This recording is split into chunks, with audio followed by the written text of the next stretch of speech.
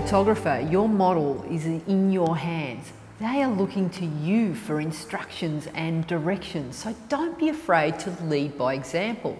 The first thing I do when my model walks on set is ask them to stand where my camera is, where I would be as the photographer, and watch me as I get into the frame and demonstrate the pose I want them to do. While I'm demonstrating the pose, I explain where the light is coming from, what to do with their hands, and where I want them to look.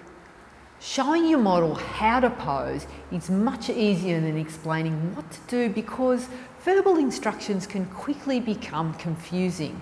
So just get in there and do the pose yourself.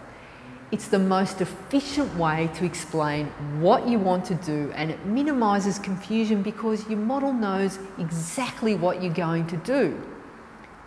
Now, some of you guys watching this might feel a bit strange about showing women how to pose, but I can tell you now that all the best male portrait photographers in the world know how to pose their models and are not afraid to get in there and show them.